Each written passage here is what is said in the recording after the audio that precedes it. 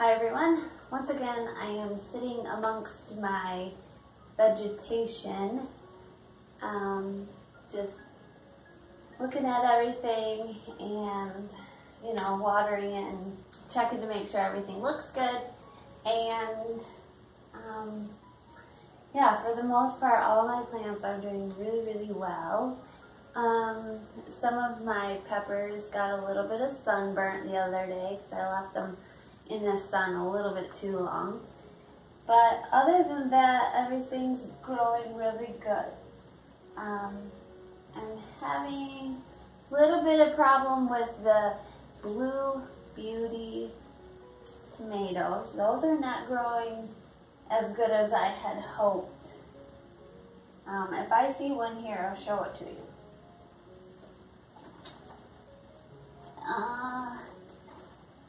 Well, at the moment, I don't see one.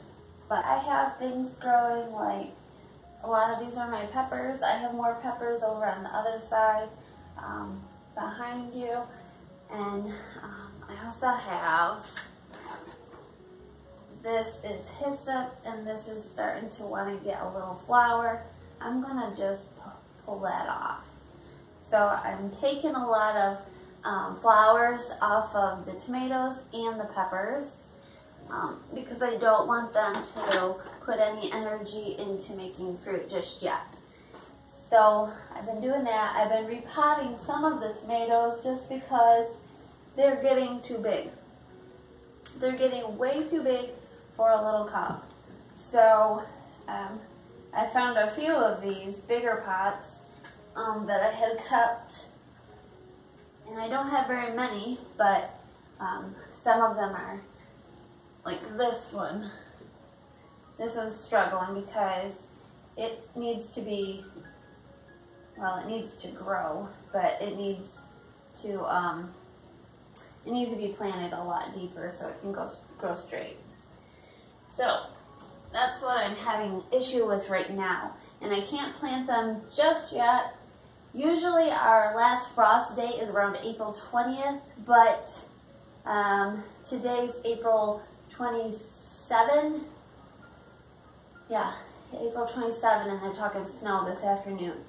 And we've had a couple nights lately that have been down around freezing. So it's still way too cold for peppers, way too cold for tomatoes. Some of the things like my brassicas, they can handle a little bit more. I put out, I did plant some peas and radishes and some lettuce, Swiss chard, and what's the other one? Kale. I've got some of that growing. And so I do have a few things in the garden, but you can't really see them. I just noticed that the radishes are starting to get a couple leaves up. But other than that, there's nothing in the garden. So I wanted to show you guys some of the peppers that I topped, and then some that I did not. So I do not have them by me, I do not know. So for the most part, I decided to go ahead and top almost every pepper because of the videos that I've been watching. People just say that it becomes a stronger plant and the stem is stronger and just bushes out and grows more peppers. Like, I was getting a little bit concerned because I had topped a bunch of them like right at the beginning of April, and now it's the end of April and I didn't see any new growth, and so that had me concerned. Here's one that I've topped, but I haven't seen a lot of bushing out or any new growth. But I don't know if it's just putting all of its energy into making a stronger stem or exactly what, but this is one that I would actually like to see branch out, bush out more. Now there are other ones that are doing phenomenally well. This one here, this one is I'm gonna mess this name up, but it's a Himo Togarashi. It produces, if I remember right, long, slender, sweet peppers. So this one here has made all kinds of new growth here. And so this one I'm impressed with. The stem on this one isn't as strong as some of the other ones, but maybe it's still working on putting out a stronger stem. This one here is called a sheep nose, and I topped this one, but I don't remember when because I didn't write it down, but I topped it, and you can see there's new growth right at the top leaves. So then I got thinking, well, maybe the new growth doesn't start down here. Like, I thought all of them were going to be like this and grow out of the sides of each of the leaves. But maybe they don't on all of them. I don't know, because this one's not doing that. It's growing out of the top. So, yeah. And then this one, what's this one? This is Advarsky. This one too isn't doing anything, and I don't remember. I might have just topped this one not that long ago. So anyways, I'm still hopeful and excited to see how they are going to do. And I will keep you posted on if I see all of a sudden a big change in some of these peppers. Because like this one I'm pretty sure I topped this a while ago, and there's nothing new. There's no new growth on this one either. So either it's putting a lot of its energy into the stalk of it, the stem of it, or I don't know. You know what I mean? And I burnt the leaves of this one. So this sun it was too sunny one day for it. Anyways, this is a habanada, and this one I topped April 2nd. I just took the top out, and you can see how much growth is towards the bottom. I wonder if I take these two topper leaves off, if it would just grow more bushy. I wonder. I don't know though. You wonder? I wonder. I wonder where do you want. Okay. Okay, how about two more things? So I'm going to show you two more things. These are okra, and this is the first time I've ever planted okra.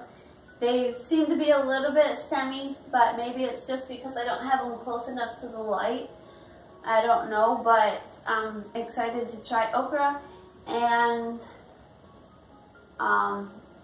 when I go to transplant these, I don't know, can I bury some of this stem further down? Is it going to be a problem? Let me know if you have experience in growing okra. And the last thing I have in here are parsnip seeds. I read that I should, okay, we as a family all love parsnips, and I love to fry them in some butter and cook them, and we like to roast them as well. But we love them, but I've never had success in growing parsnips. So I've read that I need to kind of soak them on a wet napkin, and I put them on my heat mat so that it's warm. And I can see that some of them are starting to germinate and grow a little bit of a root. Not very many, but some of them are. So I need to get these planted here shortly. But I'm excited because I really, really want to get a crop of parsnips this year. Oh, there's a couple more. But I don't know how long to keep them in this water because I don't want them to rot either. You know what I mean? So, yeah. So we're trying parsnips yet again. I seem to try it all the time, but I never really have success. I will plant them just like I plant a carrot, and the carrot will come up, but the parsnips just, I don't know. Maybe it's our soil, but yeah. My celery is doing pretty good. I think I let it dry out one day on a hot day in the cold frame and some of the leaves turn yellow. Ah. So I'm thinking I'm just gonna remove the yellowed leaves and let it keep growing. So, but I mean, for the most part, they're doing really good. They probably want to go outside too. But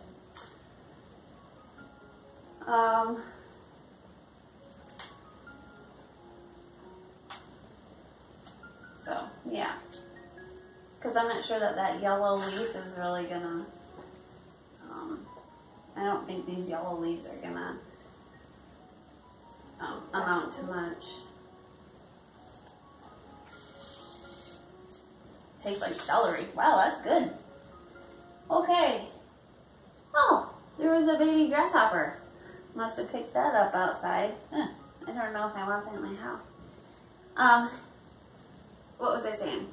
I caught you talking to your plants. Yes. So let's see. You have almost every plant you can think of. Here are my peanut plants. They're still growing great. Wow. I thought maybe they would grow bigger faster, but maybe that's why I had to plant them so early, because they are a long season plant, so maybe they grow slow. But yep, them are all looking really, really good. And this might be the pepper I was looking for. Yeah, this is a habanero also that I topped, and I left some of the bigger leaves, but you can see all the little growth coming out of all the nodules here. So that one looks really good. Another thing I wanted to share with you is that I got some seeds in the mail from another YouTube channel. There are 2 wild onions, and they sent me a bunch of seeds. They're called upper ground sweet potato squash. They just cooked up their last squash from harvesting last fall, and so I was amazed how long that squash lasted, and it must have cut very well. So she sent me a handful of her seeds, and I've never heard of this squash before, so I'm excited to give this a try and to see how we like it. I have several different squash that these are winter squash, and I have several that I'm going to be planting this year. Our family loves winter squash, and I love that it can store through the winter. If you have not seen 2 Wild Onions YouTube videos, I will leave a link to their channel in the description below, and you can check them out, and I hope you subscribe to their channel as well.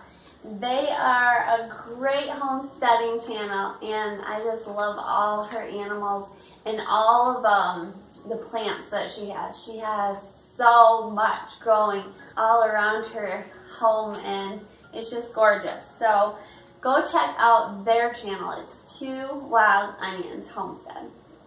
Alright guys, I think that's all I had to share with you. I'm excited about getting out in the garden. Oh, and this is one more thing here. One of my peppers, okay, so in here I sometimes run a fan just to keep air movement. Well, the fan fell over and it hit one of my peppers, and it completely broke it off. So I'm not even sure that this is gonna start growing, but it hasn't like died up and shriveled or anything. So I'm just gonna keep watering it and see if it gets new growth or if it's no good. I'm just waiting and seeing. But I was so sad that my fan fell on it. So disappointing. What else do I have up here? So yeah. Anyway, I hope you all are having a very blessed day, and I will catch you guys next time. Talk to you later.